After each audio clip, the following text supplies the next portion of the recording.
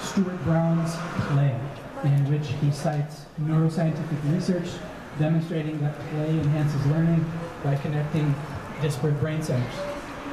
And we know that it works. So our students played 2 games on the French Revolution, as I said. First, a role-playing game in the Reacting to the Past series, which Professor and Class Associate Dean Gretchen Galbraith pioneered a couple years ago here at GBSU. In Reacting to the Past games, students are assigned roles with victory objectives, and in order to win, they have to do library research, close reading, public speaking, persuasive writing, problem solving, collaboration, everything that we've always dreamed of our students doing. That's what the games would trick them into doing and wanting to do. Students also played a video game, Assassin's Creed Unity by Ubisoft. We asked our students, and this was on PlayStation 4 and Xbox One. So we asked our students to play 1 or 2 hours a week. We thought that's not too onerous. Maybe it'll come out of your dear time. Well, not for the freshmen. So we thought that was reasonable to demand. So first of all, students, when they play the game, they have to complete missions. And when they do, they unlock encyclopedia entries, which disclose information on the French Revolution, what was the Third Estate, who was Mirabeau, Louis XVI, and this information is good and accurate. So they were quizzed on over 100 database entries. We also asked students to write a weekly play log and tell what they accomplished. And so for the French majors especially, this gave them lots of writing practice. And indeed, our French capstone seniors, raise your hands. So they played the video game all in French. We switched it so it was in French. And we think this is a promising way to teach foreign languages.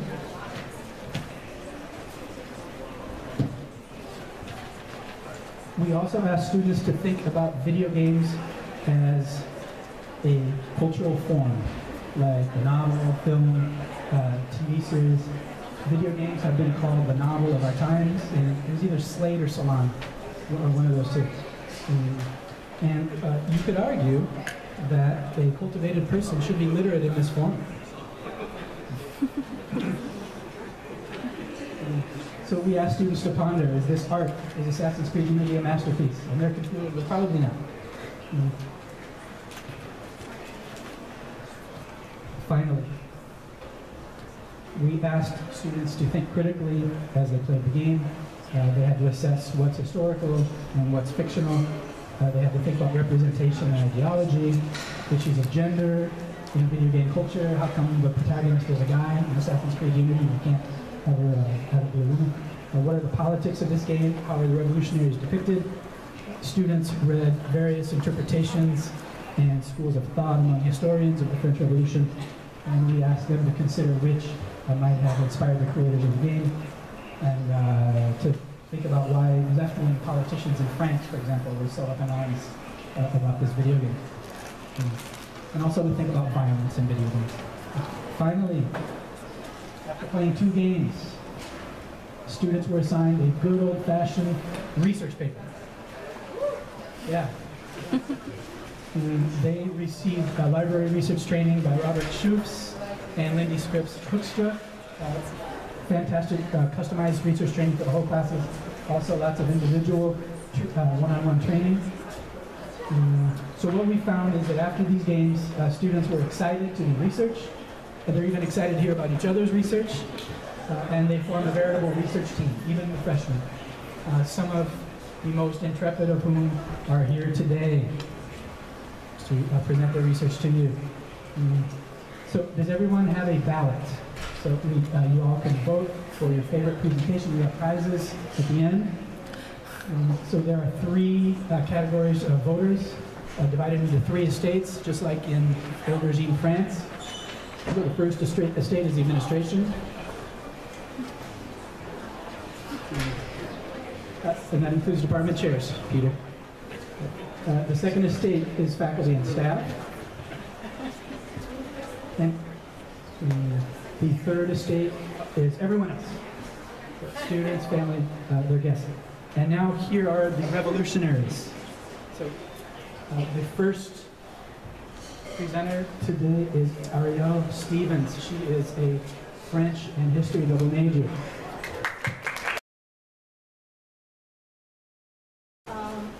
So my research project is on Robespierre's memoirs about her two brothers, Maximilien, the more famous, and Augustin, who died on the same day, executed by guillotine, as part of the end of the Reign of Terror. And I thought it was a very interesting source to do my research on, because most of the sources we think about when we think about Robespierre are really negative towards him. And this is an example of a source that could present him more positively. And it is biased, obviously, because she's writing about her two brothers. But the events she discusses in her memoirs have been corroborated by other sources throughout the years that historians have dug up, starting even in the 19th century already. So, and it serves as another view of Robespierre that doesn't necessarily justify the Reign of Terror at all, but it shows a more complex vision of this very famous, very well-known revolutionary figure whose career is very debated. The effects of the Reign of Terror have been discussed and debated by historians for years, and so that is why I chose to research this project.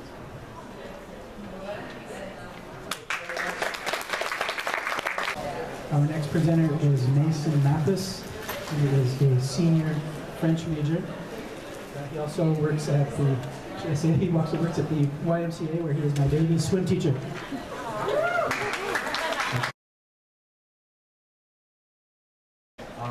For my final research paper, I plan on writing about the usage of Cartesian philosophy and how one can use this philosophy to... Never heard. It's like, okay. I plan on using Cartesian philosophy, the philosophy of René Descartes, to frame, to use as a frame for how we look at the French Revolution.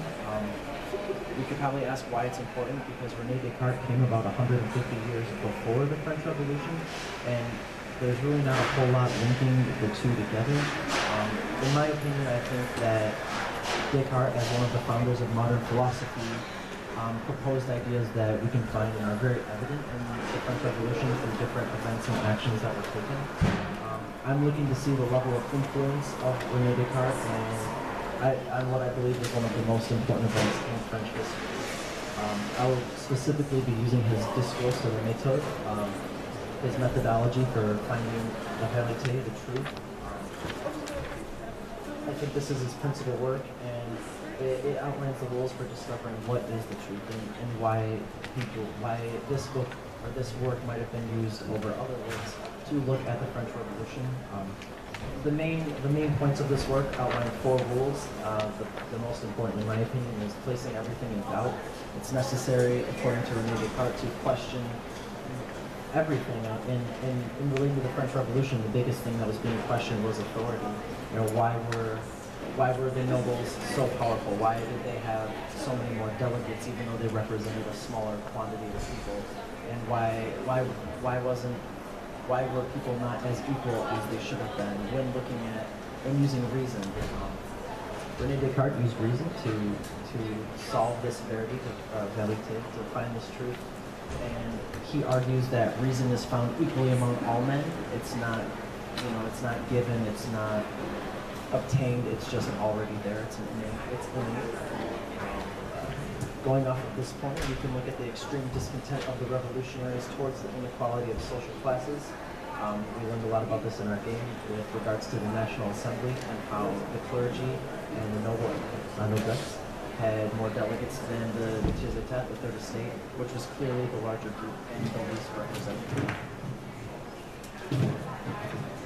And I think by making these connections between René Descartes and the French Revolution, we can see if Descartes' philosophy could have set in motion ideas that led to the French Revolution.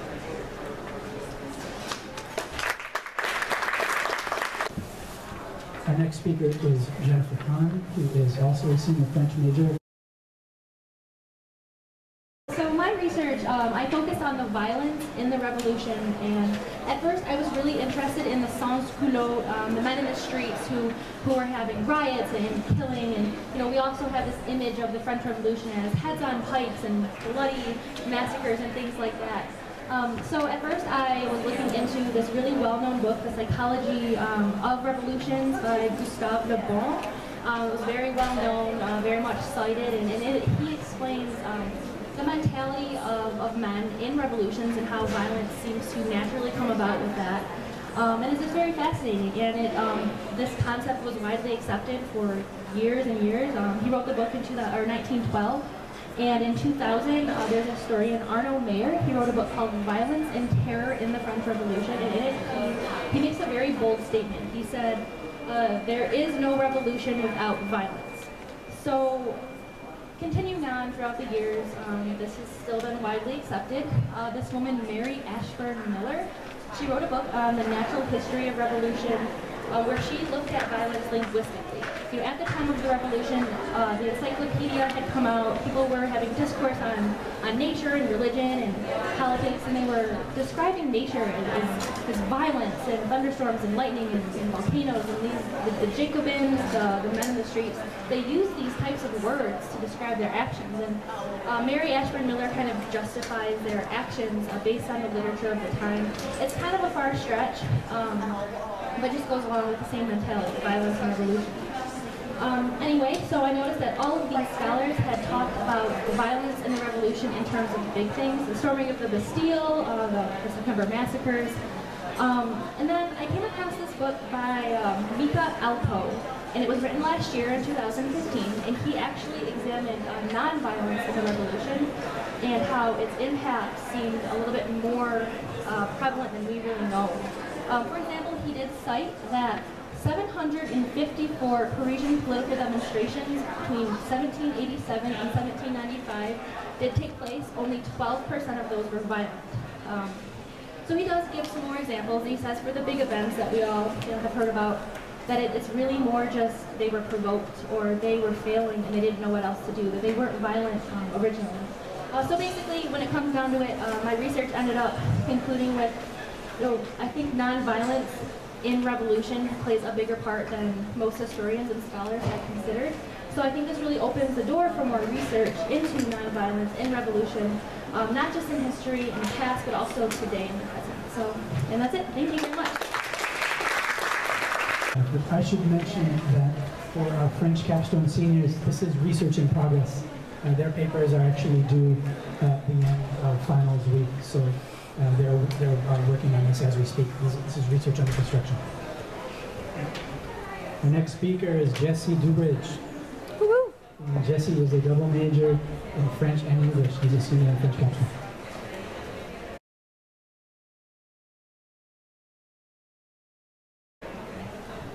Thank you, Mr. Ike.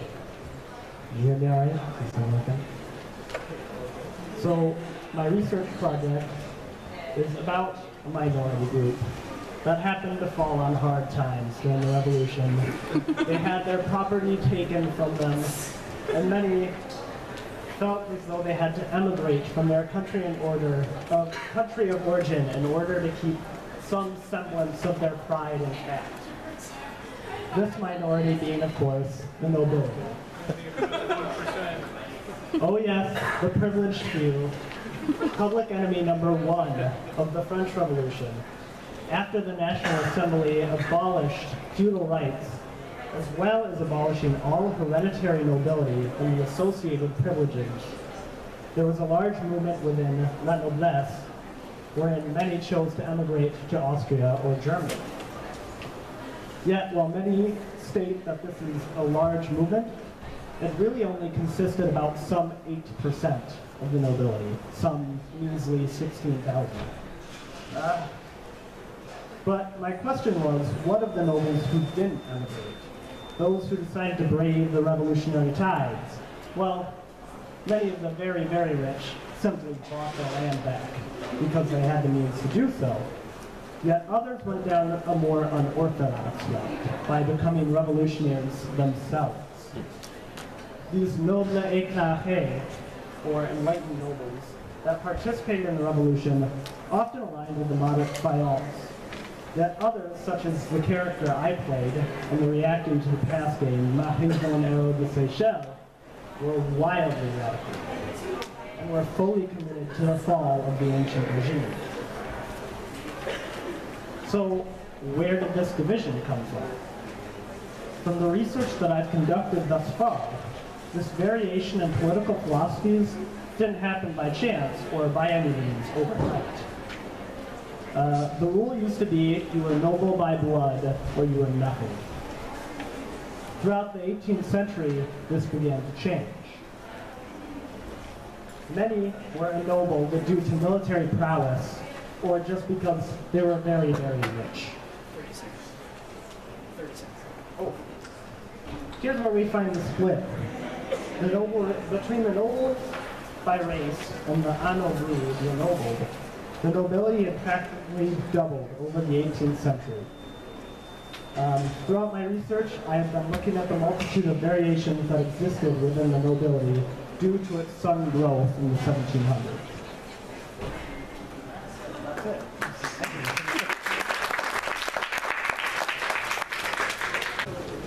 Next, we shall hear from Monsieur Chris Surface, who is a double major in French and computer science.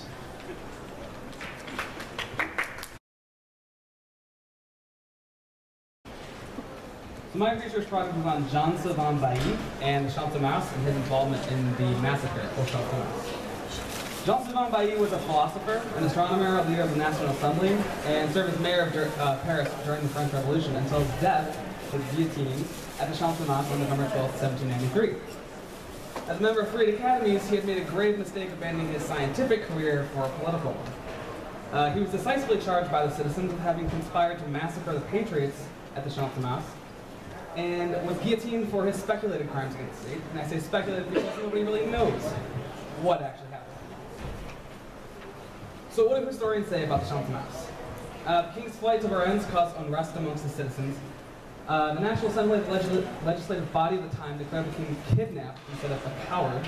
And so the people felt oppressed by the tyrant known as Louis XVI, and had lost all faith in the National Assembly to represent them. Drafted at the Champ de Mars, where the Eiffel Tower now stands, and at the altar of the fatherland is where it was drafted.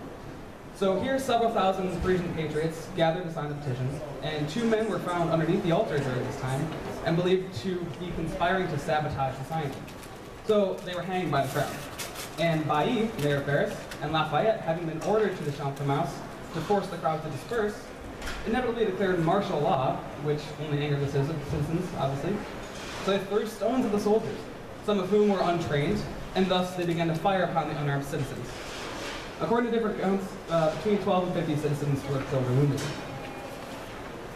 So historians disagree on the significance of the event and whether or not it was premeditated by Bailly. So according to Georges Roudet, the event couldn't have been qualified as a massacre, and in the end had little significance on the progression of the revolution at all. Other historians are kind of middle ground, such as J.M. Thompson and the writer of Bailly's biography, Francois Argot, who believe that Bailly may not have always been the foresight or had the best foresight or intuition, but was not ultimately responsible for his actions, and his execution was illegitimate. Vervi and Barriere were extremely critical of the event and his guilt there within, citing letters between Bailly and the former president of the National Assembly that, according to them, proved Bailly had premeditated the event. So my research has been in different accounts of the event from citizens and officials in the National Assembly, and trying to determine whether or not Bailly had really premeditated the massacre at the Champ de Mars. Had he decided to kill these people in advance and only use the death of those 2 men as an initiative to cause the massacre? Our next presenter is Andrew Rogowski, who is a senior French major.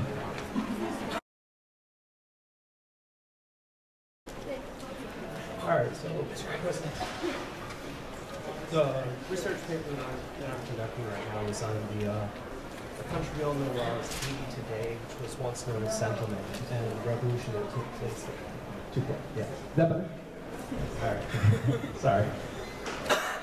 So today, most historians classify the two revolutions as independent from each other.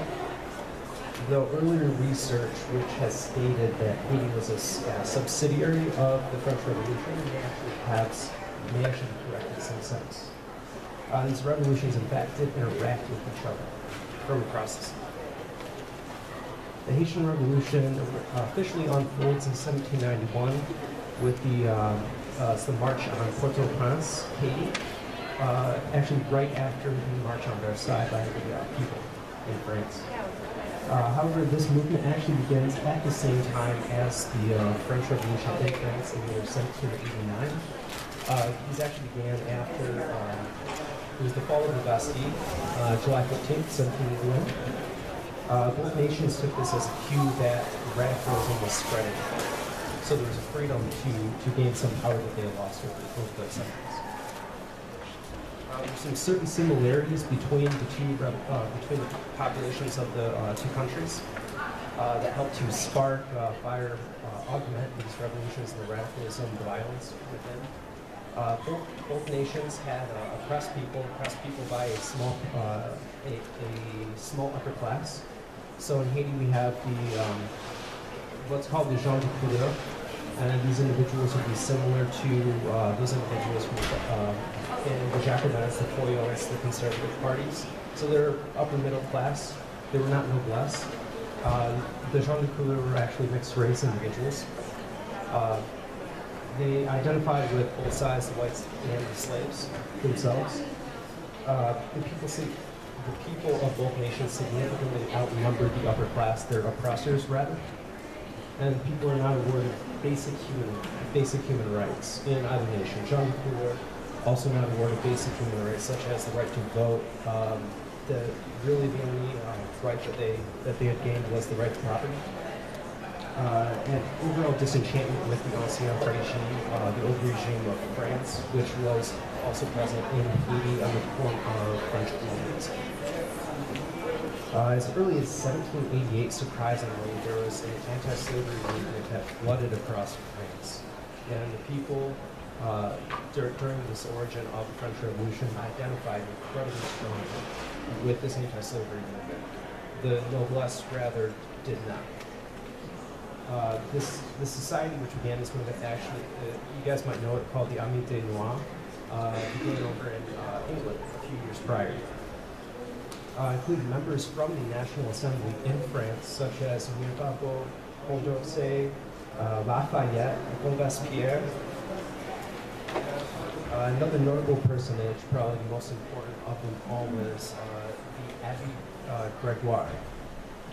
This individual supported both slavery, the gens de couleur rights for the people of France, the population of France. After the Declaration of the Rights of Man, there was this is when the movement began in Haiti, rather. After the Declaration, which claimed rights for all civilians, there was quite a bit of ambiguity within the text itself, particularly around Article 4, which outlines the right to vote. Gens de couleur, in fact, came in front of the National Assembly, which not even the people of France were allowed to speak in front of the assembly itself. They speak from rafters, things like that. They discussed certain issues regarding this article on the right to vote. Gregoire, one of the members of the National Assembly, supported their decision and tried to spread this through the removal of power from the colonial assembly over in Haiti, as well as provide right to vote for the people, as well as the gens de couleur. So what's interesting is there was in fact interaction between these two revolutions, direct and indirect.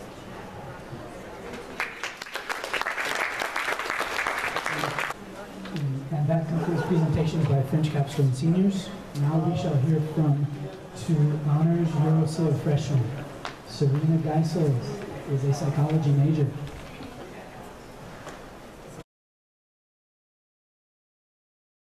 So for my project, I wanted to look at, since I'm a psychology major, I'm going to work with children. And so I wanted to look at how much of an effect the French Revolution had on children's lives.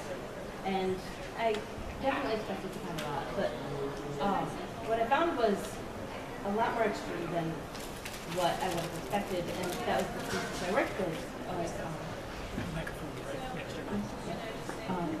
Despite the fact that children had so little, zero control really over the situation at the time, the French Revolution had a huge impact on their lives.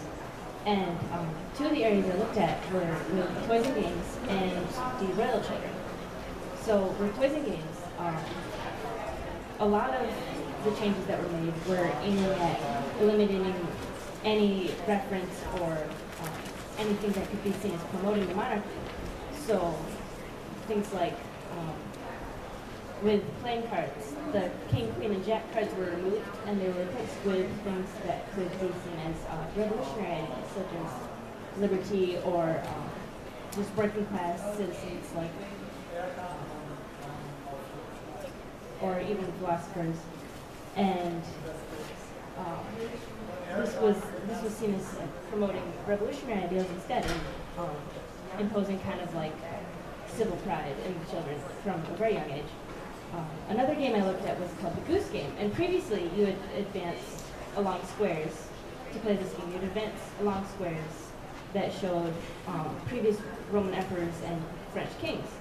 But with the French Revolution, they changed this, and they put in various revolutionary events, and you could win the game by reaching a square showing the Constitution instead. And in addition, during this time there were a lot of guillotine executions, as I'm sure you know. It was that's a pretty well-known time period, and so people would even bring their children to these because they were such huge events.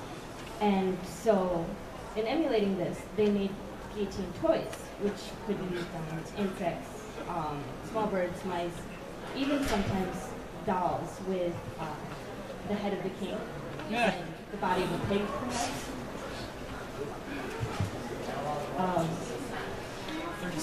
Okay. And with the French children, with the royal children, I looked at, they had pretty horrific lives.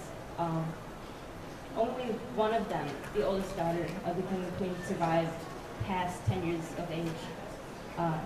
Their first child died within a year of her birth.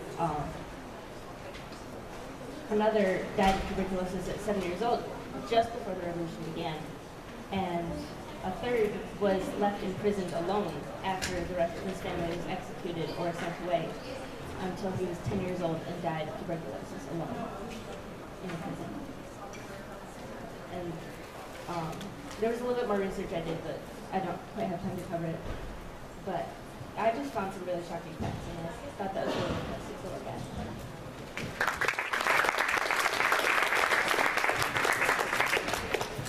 Thank you, Serena.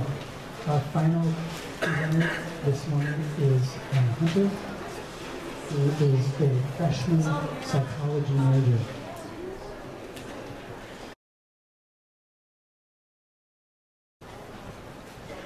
So because of my major in psychology and my previous brief interest in criminal justice, I knew that I wanted to look at the French Revolution from a psychological perspective.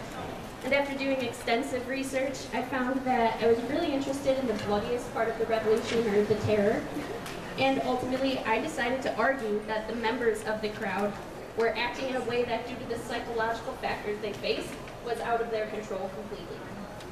So to begin, I focused on the criminological sort of theories that could explain their behavior. And there's this model in ecology that has been applied to criminology that basically draws concentric rings around the heart of a city and defines the city basically into zones. So in a criminological application, it says that the highest rates of crime will be in the zone right outside the heart of the city, because the people who lived in the city have been pushed out, and they will now feel this sense of discontentment and a sense that they don't belong. So I found a map of revolutionary Paris, and interestingly enough, the lower class Parisians in the terror lived exactly where this theory says that the highest crime will be. So then I moved on to psychology and mob psychology and the theories that could explain what's going on in their minds that could change how they act.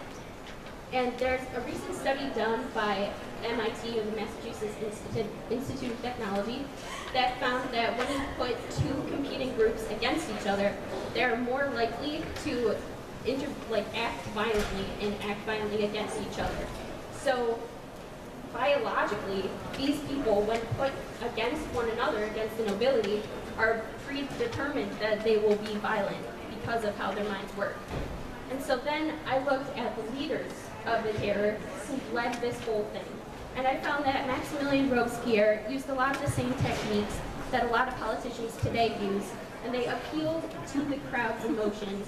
And he basically told them that they were already so afraid because their whole world was crumbling, the Catholic Church was falling apart, there were food shortages, and they just needed to be led by someone. And he told them that they could fight and they could go up against this nobility and they could win and change their lives.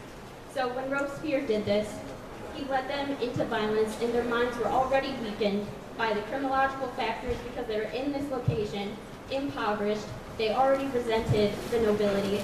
And I found that you really can't blame them for how they acted when all of these factors were put upon them, and it was basically out of their control.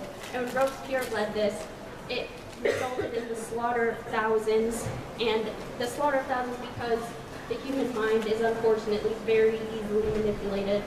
Thank you.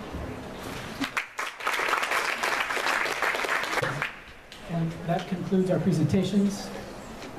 You will confer with your factions, vote for your favorite presentation. You've got about 1 minute, and choose a spokesperson who will tell why your faction admires that particular presentation so much. 1 minute.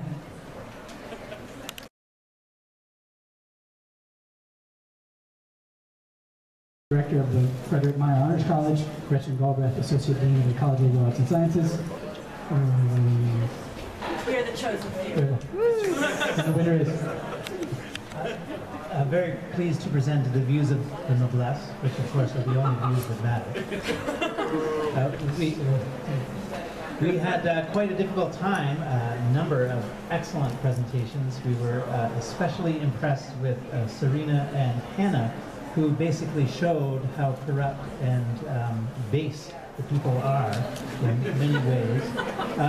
But I'm afraid our award must go to Jessie DeBridge, who properly represented the noblesse in all its ways.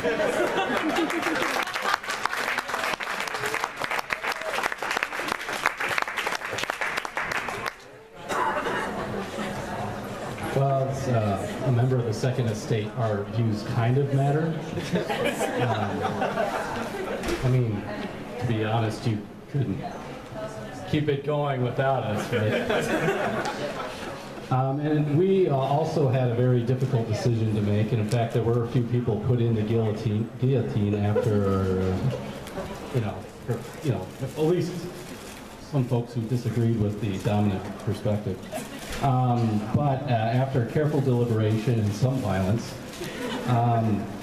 we decided to go with Jennifer Hahn's presentation for various reasons. She had a clear intervention in the historiographic literature and cited, of course, a number of other historiographic, or I guess other works of history to create that intervention, and we thought that was particularly impressive for someone who started the semester out disliking history and now embracing its methodology. So.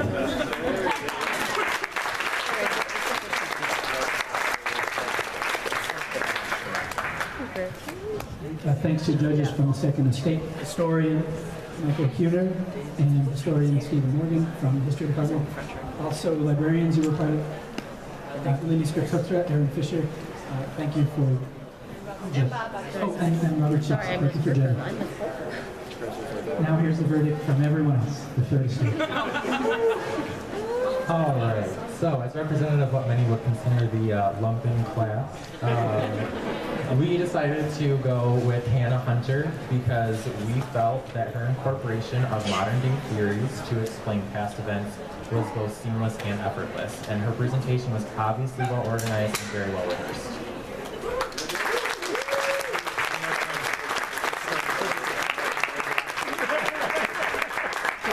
A round of applause for all of our presenters.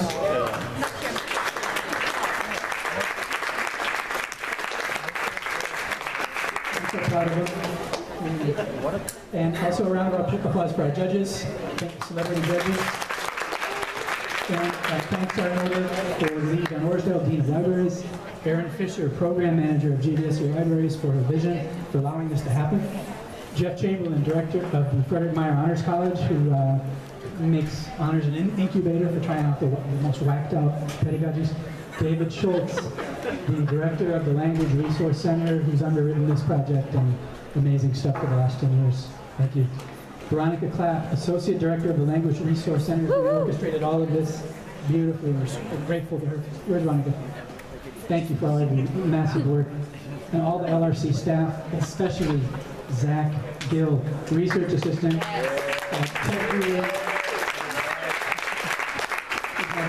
teacher, and he is a convicted, adamant Marxist in French Revolution historiography. Thanks. What's that? Robespierre was right.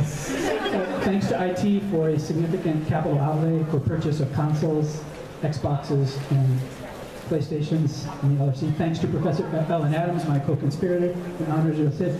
Once again, librarians Lindy Scripps-Hoekstra for research training, Robert Schuff's research training, and for the idea for this event. Yeah. Thanks, everyone.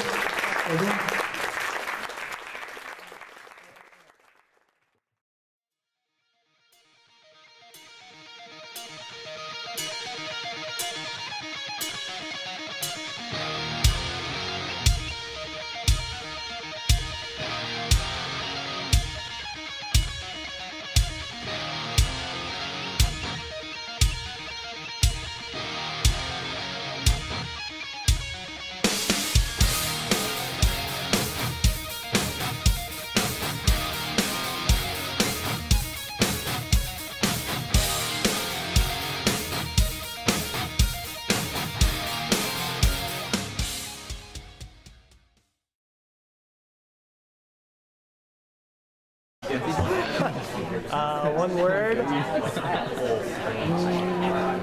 Awesome. Liberty. 4 words. 4 words. Will of the people. Chris, what's one word to describe the French Revolution? No, I mean great. How do you guys feel about using video games to teach? Video games for learning in college. Do you think this is a good idea? Here we are in the library, cranking video games in a place that's supposed to be sacrosanct and quiet, breaking the rules, right? Yeah. So it's a great way to subvert the curriculum. Okay. Fight the man. So not really subvert it, but no, I do think that there's a tremendous place for gaming in the curriculum, but it's how it's done. Disguising learning as play kind of lets down your guard, and that way you're more, I don't know, you learn, you're more open and you're not realizing that you're like learning. I think that makes sense.